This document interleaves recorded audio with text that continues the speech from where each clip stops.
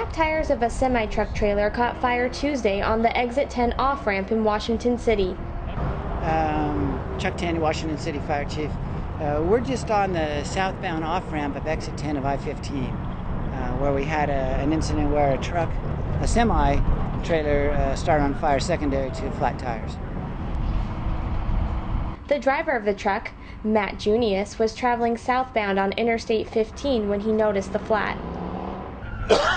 I had a flat tire and I was on the way to Chevron because I have a spare in the rack, and I was gonna have it switched out. All it was a flat tire, but then we were about 10 miles out, and I was trying to make it in here to Chevron. So then when I seen the black smoke, that's when I pulled over. But it's a brand new trailer. Donna Watson at a nearby Chevron station called 911 when she noticed the smoke.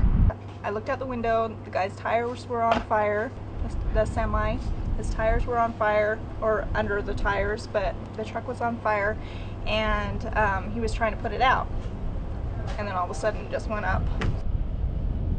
2 engines responded and put out the fire within 2 minutes. No injuries were reported, and the southbound off-ramp was closed for more than an hour.